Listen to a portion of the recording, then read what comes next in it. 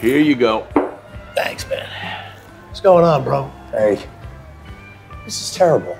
You believe the Knicks are gonna win again? It's a good thing, right? I bet against them. Why would you do that? Bro, the Raptors got 2 Italians on their team. I felt it was like disrespectful. Oh my God, you're still such a guido. Goddamn right. Ed, just give me another beer. What are you doing here anyway? You told me you had that big family thing tonight. I know, I was supposed to have a sit down with him, man. I love my kid, I really do, but he's gotta get a fucking job. Bro, he graduated like what, 2 years ago? Yeah, he's still living at home, he doesn't pay rent, he gets late every 45 seconds, he's always on that tic-tac thing. Look, it's simple. Why don't you just have him come work for me? You guys are hiring? Yeah, sure, we could always use another salesperson on the lot. So no big deal, bro. You know what, I'll run it by him. Thanks. Ah, look at you two jadruls all fucked up on a Monday night. Hey, Ed, when did you start letting douchebags back into this place? Fuck you, John. I will have a Malibu Bay breeze, Ed.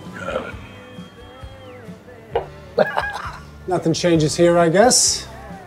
So you gotta clear something up for me here, Trinno. Yes, you're still a cocksucker. I got an email from the Parks and Rec department saying your 15-year ban from softball has been lifted. Unfucking believable.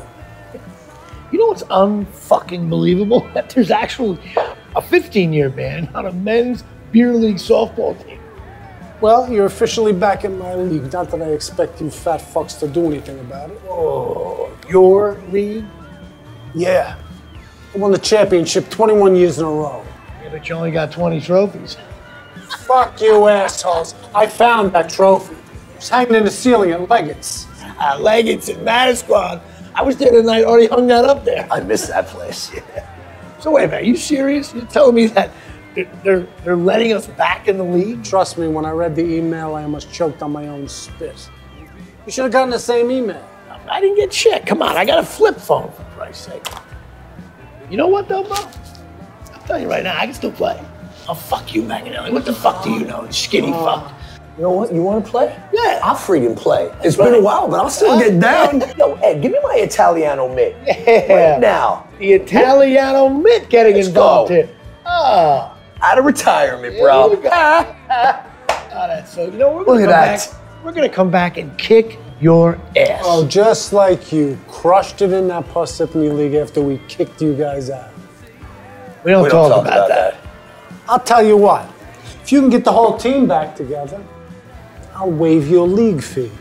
We don't want your charity league fees. Oh, believe me, it'll be my pleasure to see you fat fucks try to play again. I know you ain't talking to me.